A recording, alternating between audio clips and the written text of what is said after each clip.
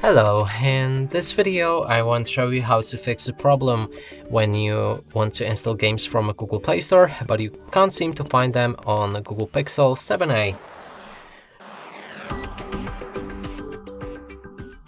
And to do this, first let's open a Google Play Store, and here if we try to find a game like Call of Duty, it's not available. And to fix this, let's go back, click on your profile picture, head on to your settings, enter Family, open Parental Controls.